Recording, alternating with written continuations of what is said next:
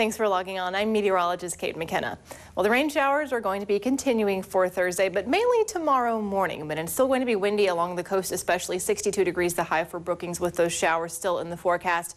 And for Medford, scattered showers throughout the day. Tomorrow, overcast skies. Highs are going to be a little bit cooler than what we saw on Wednesday because that cold front's moving through. So 64 degrees will be the high for Medford. Klamath Falls, a high in the middle 50s at 56 degrees. And for Mount Shasta, a high in the middle 50s also at 54 degrees. Now, keep in mind, it's still going to be breezy for parts of the Klamath Basin and Northern California, especially the Shasta Valley. A wind advisory remains in effect until 11 a.m. on Thursday. Winds gusting at times up to 50 miles per hour. And then once we get through Thursday, then it becomes Friday. So that is going to be game day. We have a big game in Jackson County. North Medford plays South Medford. So 7 p.m. kickoff. A few showers are possible and temperatures are going to be a little bit cool in the lower 60s.